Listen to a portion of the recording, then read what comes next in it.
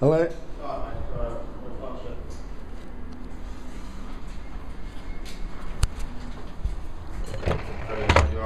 Yeah, come in and shut the door. Thank you.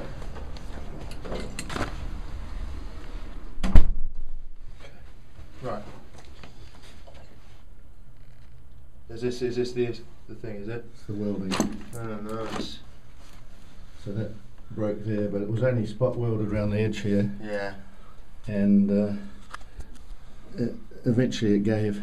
Okay. So they needed more welding around the edge. This is this base of this goes to the bottom of a chair. Right. Okay. Is it it's a swivel one? Is it or huge swivel chair? Okay. A chaise lounge. So there's huge. Oh right. Okay. Yeah. Yeah. Stress on both. It's heavy footed, isn't it? I don't know. Amazing. Okay. How long ago did that break then? Just recently. Okay. And was there any occurrence of it breaking, or did it just break? Fell off. Fell off. Okay.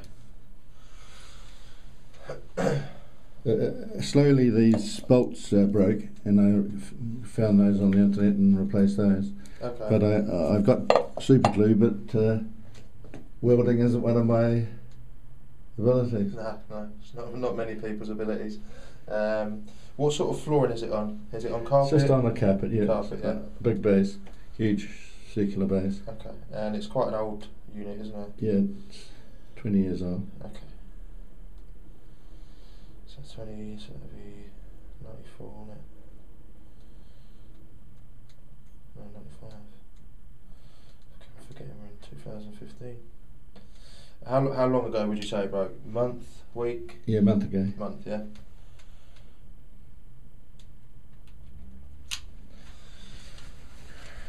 Yeah, I took it back to Heels, but it's under new ownership. But even so, they kindly agreed to send it back to the manufacturers in Italy. Okay.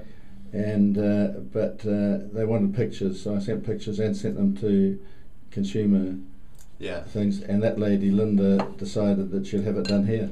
Okay.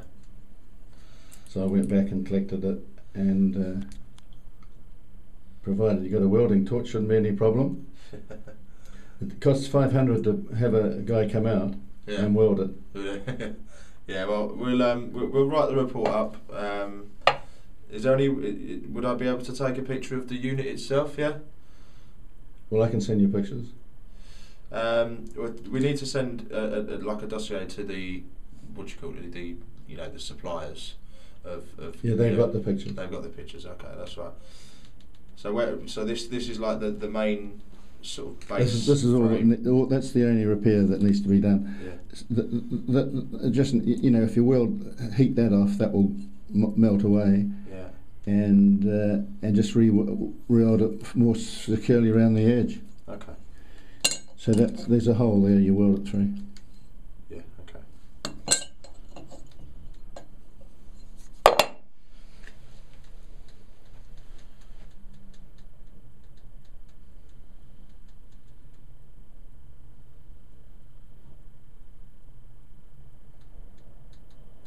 I'm too old to bother to learn.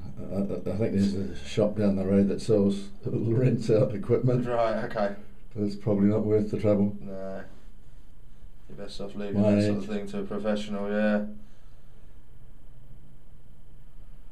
You're quite dangerous welding, apparently.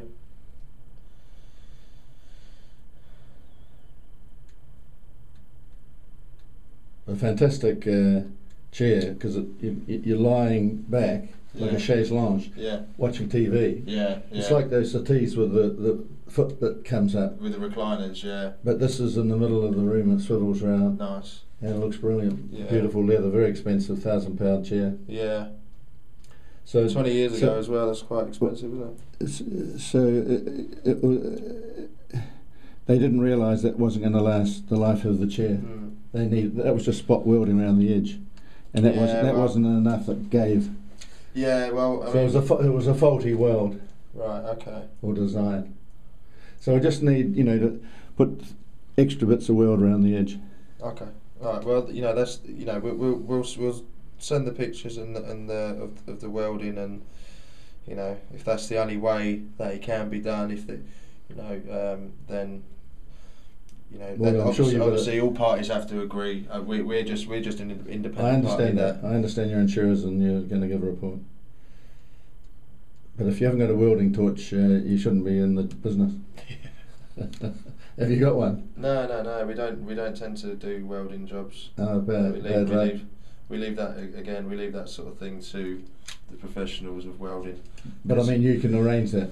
I wouldn't. We wouldn't be able to. No. No, but your company will arrange it. Our company wouldn't be able to. We're just independent from. It would Oh, have to I be. We just. So Heels will have to arrange it. Yeah, that's. So you're like a investigator for insurance claims. Basically, yeah. We come out and determine exactly what is needed, and we tell them, and then if you know whatever they decide to do, that's okay. Is beyond our control. No, I'm not entering into a contract with you. That's fine. I staggered out every day. No, Linda said that she'd get a report, and there was no guarantee that they'll do the work. Yeah, we'll pass the information to them, and then. But if they don't, I can claim, you know, the £1,000 that will cost me to have someone come here and do it. Right. Off the manufacturer. Right. Okay. But they won't give me they won't bother to look up who made it. Yeah. They've got an office in Italy that sources all their gear. They get a huge amount they have truckloads coming every day, and they would, from a picture, would certainly remember who made them, because they were similar chairs were being sold at a much higher class Italian manufacturer in Selfridges, and I thought, oh, this is a cheaper one. I'll buy it in Heels. But obviously, same manufacturer. So did you hear about the guy that had a workshop making furniture on his own and got a loan from the EU funds, you know, for free? Really? And now he's the biggest manufacturer of Italian furniture. It's mad, isn't it? So you have to just start. One guy. You just have to start from somewhere, didn't you? But he knew where to get the money. Yeah. And the EU, what a con trick. Yeah.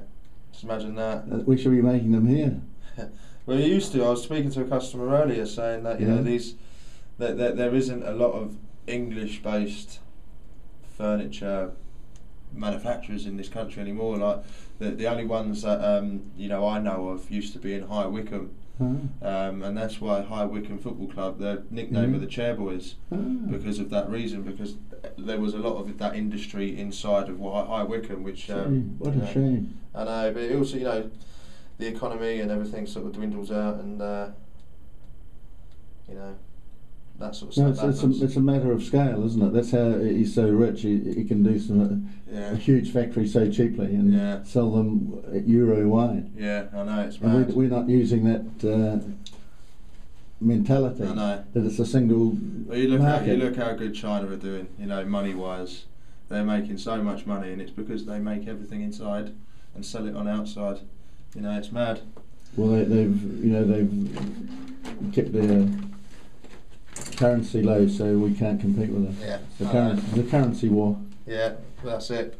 Right, so I'll get all that written up, and then we'll send that. So what was your name? Daniel. Thank you, Daniel. No worries. Yeah, sorry about the street when you turn right. Yeah. As you go out, the next street on your right, I think there are some free bays down there. Oh, is there? If anyone comes out to. Yeah, no, it was lucky because the manager was saying, look, you've got to make a judgment call, because obviously he's not here to see it, and I was saying there are towaway signs up there, and everything was flashing red in my head. And yeah, that's anyone legally parking there, because the fire tenders have to get down there. Right, okay. But obviously they haven't got the brains to put a little bay for. Yeah. I had my wallpaper done from an insurance. Yeah. And he had his van towed away. Really. And it was quite clear he was here on business. Yeah. So they can't do that now. They've changed the law. Oh, okay. So on private property, you're safe. Yeah, the guy did say downstairs that traffic wardens wouldn't be able to touch you on here, because it's not it's not the council, it's private. Yeah, but they should have a little bay there. Yeah, they should, just to make it a little bit easier. Yeah. Yeah, because they have my food delivered and everything. Yeah.